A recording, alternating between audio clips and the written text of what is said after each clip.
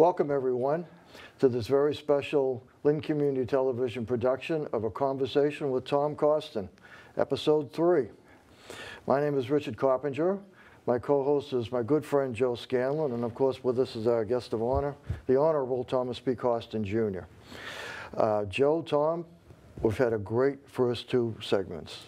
Tom, you shared with us a lot of information, a lot of things that a lot of people didn't know about you, I think, also, and it's been very compelling. But Joe, where do we go from here?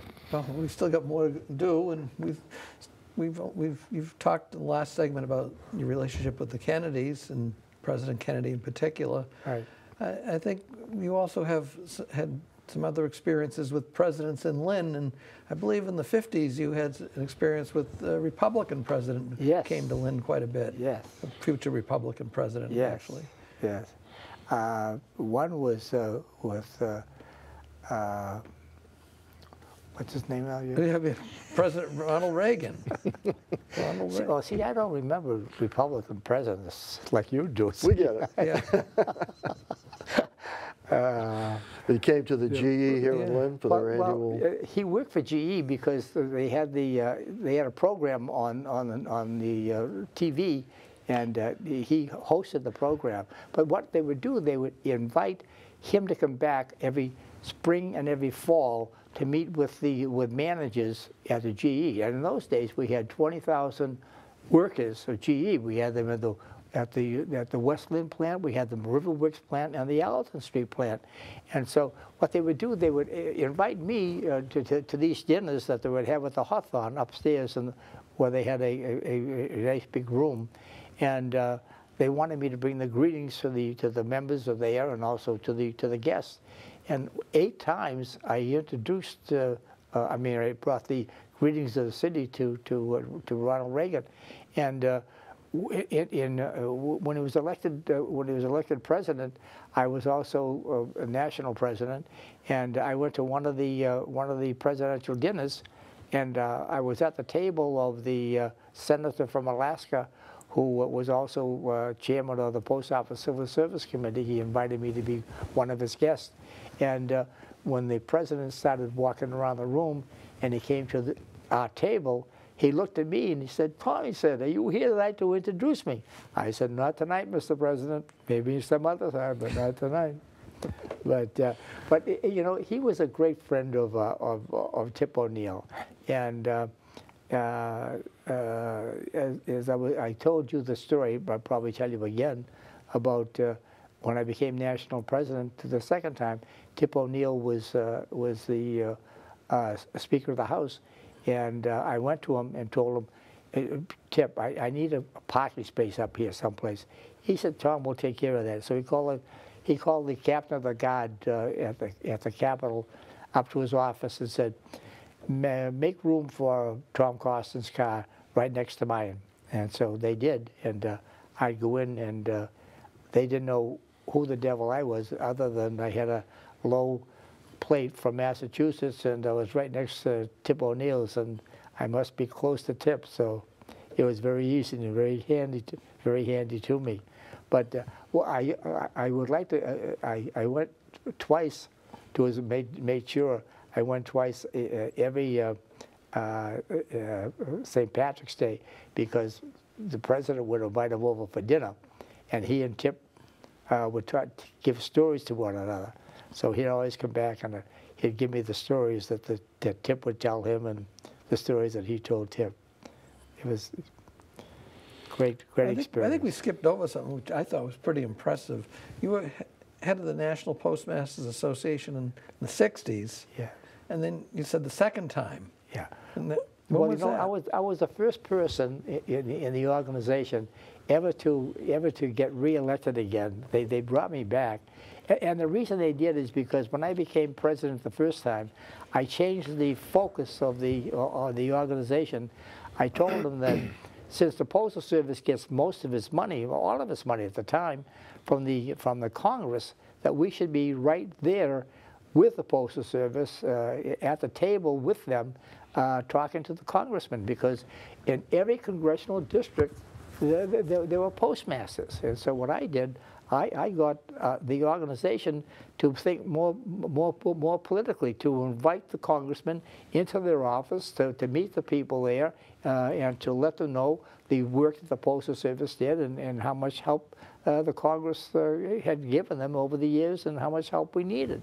And so that's what I did. And then there were another couple of presidents in between me, and the people felt we had to get back to that era where we started to get back to the political end of it again.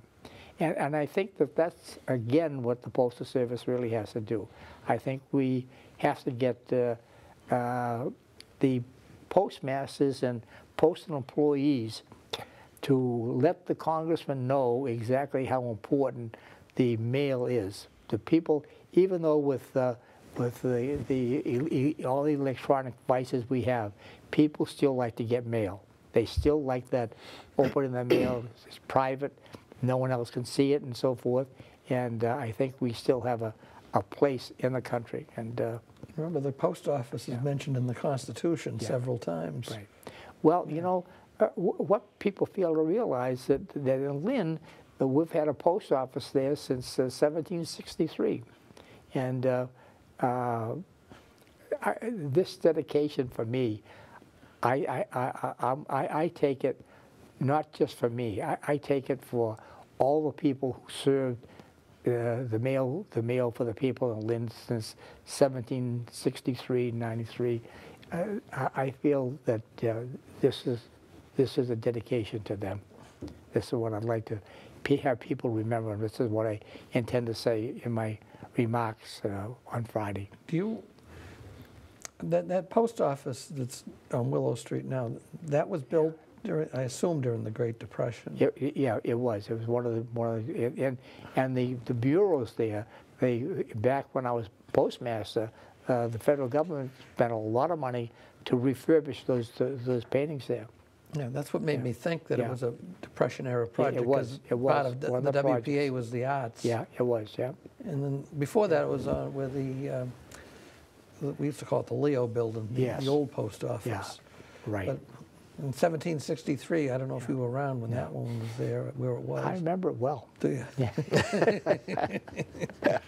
Some people think I am. I've been there. But neither one of you guys know where it was. Yeah. Do you? With the original post office in Lynn? No. I don't remember. That was 1913 to 33, I think, and then this one was 33. Yeah. That's just. But it also always fascinated me is how fast the City of Lynn grew from that post office to the big one between 1913 and 1933. Right, I know. Those are great times. Those were the high point in Lynn's population and all that. It was. I just want to tell you one quick story about, I'm going to tell you a story about when you were president of the National Association of Postmasters. But early 80s, I was down in Washington for some training. Because if you remember, March of 1973, you hired me at the post office for a temporary job that 42 years later I retired from. But, and thank you for that. But I was down for some training, and you invited my wife and I for a National Postmasters Association function on Capitol Hill. It was held at the Capitol Hyatt, I think, at the time. I was so impressed. You had congressmen, senators, staff people, judges. I was just amazed at the contacts you knew and the people that you had at that party. Right. Thanks for inviting me. I had a great time at it. Long time ago, but. So you were postmaster, what, 30 years, 31 years? 32 years. 32 years. Right. And because I can remember when you became postmaster, I remember you were mayor, and then, as you said earlier, you resigned from mayor, and because obviously my grandfather worked for you, so I remember you when you had to leave the mayor's office and become the postmaster, and then it lasted. So you saw a lot of changes in the postal service. A lot of changes. Yeah, a lot of changes. Yeah.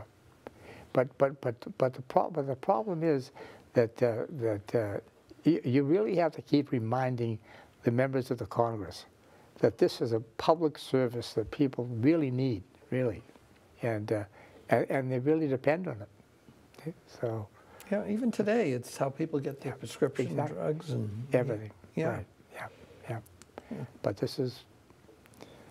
But I want to tell you also how many people have contacted me during all of this discussion about the dedication of your building.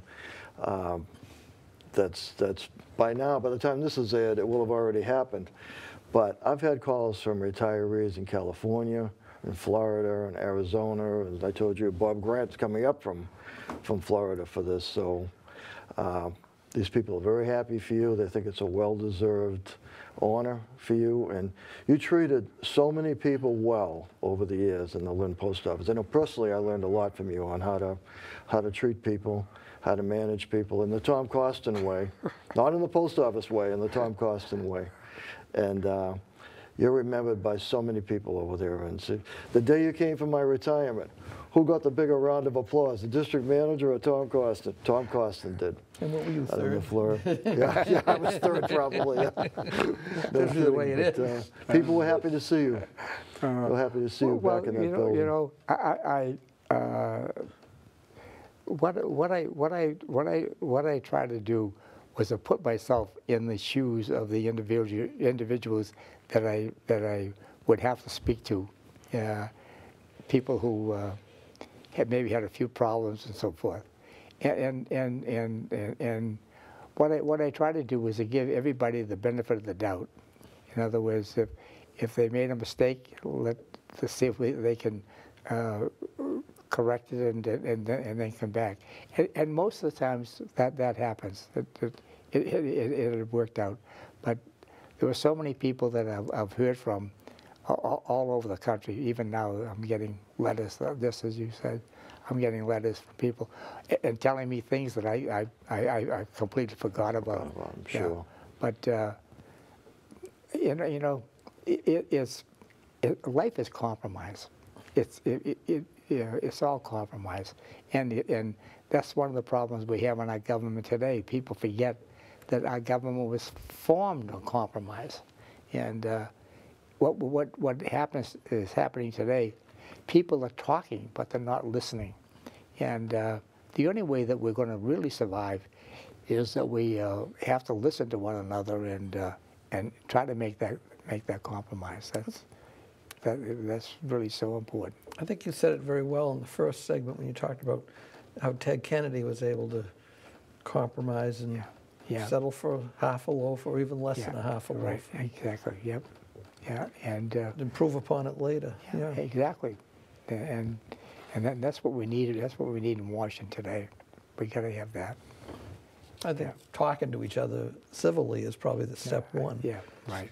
Well, you know, that in the poem that I wrote coming home from Washington that afternoon, one of the things that I pointed out at the bottom of the poem was that whether or not every one of us had anything to do with the thing like the assassination of Jack Kennedy, and what I pointed out was that if anybody has any hate or hate in their heart and so forth, they have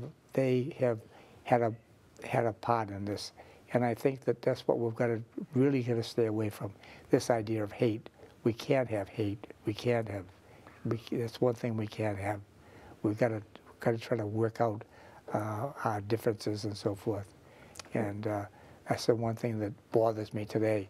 I see too much hate in the newspapers, too much hate on television, and I think we got to get away from that.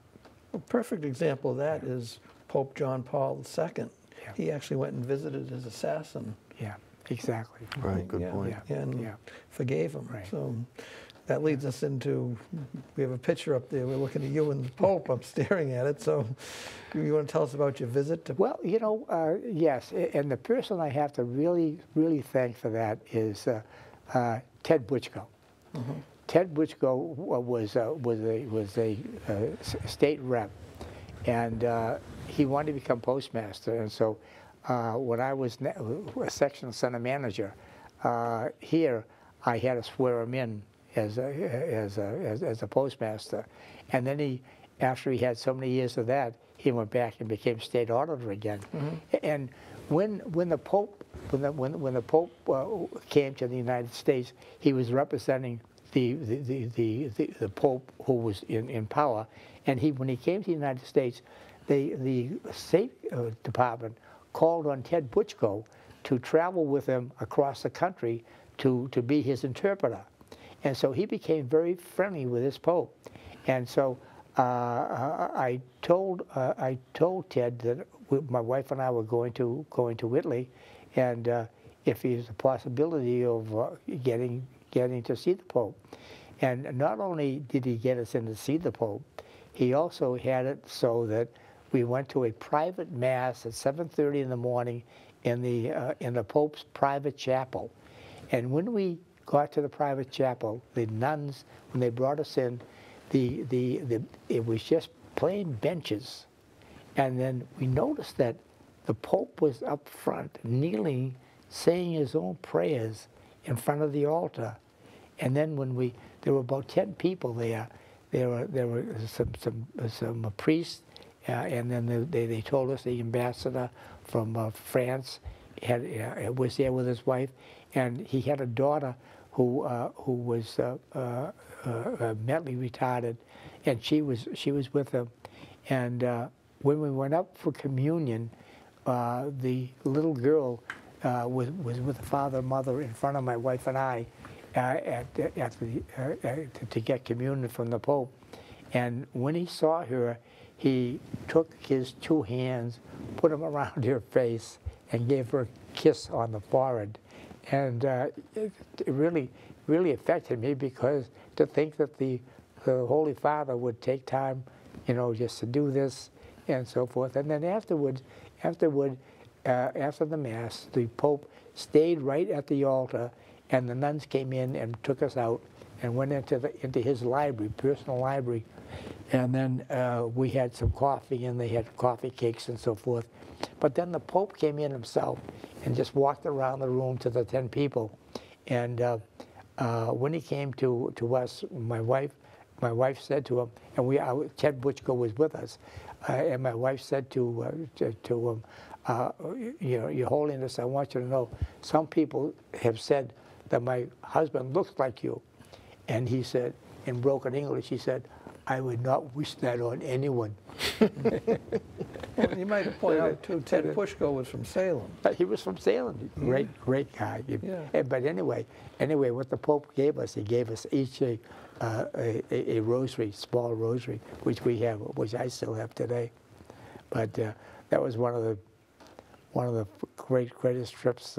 And now he's a saint. Yep. Yeah. Mm. So I have my own saint I can pray to. You got that going. You got an in there too, huh? What? You got an in there too. I did, yeah. That's the one in I really want. Of all the ins I've had, Joe. Well, you gotta work those connections. I know.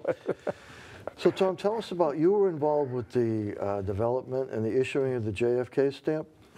Was that correct? Well, the only way I was involved with is that since I was still on they still had me on the Postmaster General's board.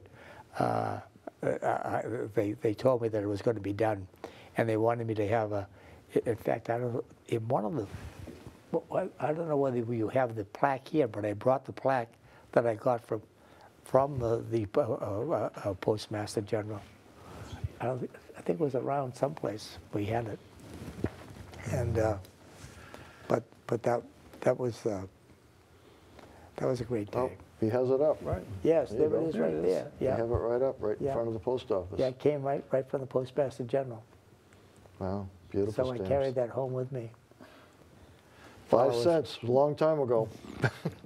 That's a beautiful picture. Yeah, it is. Yeah, he was a great guy. He was so down to earth, really. God. Yes, he was, and you've had a remarkable life. And he still owes me for 120 boxed lunches. plus Hennessy's fraps. Jack, when I see you, Jack, you better have that ready. He owes you for those fraps at Hennessy's. Yeah. I'll never see that money. I know. So, Joe, what else are we missing? There's got to be more, Tom. What else do you want to talk about? The floor is yours. Well, you know, one of the things I keep thinking of is my grandmother. She came from Ireland as an 18-year-old girl. Her intended came over 2 years before, got a job at one of the maraca shops on Boston Street, and sent his money back to bring her here. And the first thing they did when she got out the boat, he had already made all the arrangements with the priest and everything else. They got married. He had 10 children, 5 boys and 5 girls. 3 of the boys were police officers, my father being one of them. But I learned so much from her. She used to get up at 5 o'clock in the morning and would put the tea on, and the tea would be there all day. So at night when we're having it, you could walk over and be so strong. But then she'd make Irish bread and so forth. But she was the one in the neighborhood. If somebody was sick or somebody was disabled or something happened, she'd always give me a call, and she called me brother. She said, brother, bring over your cart. You got a job you got to do. So she'd put either the meals or whatever I got to bring, and tell me where to go, and that'd be my job. What it really, in thinking about it, I've come to the conclusion that you're never too young to start helping people. You're never too young to start. And at my advanced stage right now, I've come to the conclusion you're never too old to stop. And that's been what I've tried to do all my life. Sometimes my wife gets very upset with me that all the phone calls I get, people looking for this or looking for that, or the letters I get, and I just tell her that if there's a possibility of just maybe helping someone, you know, I think that's what we're here for.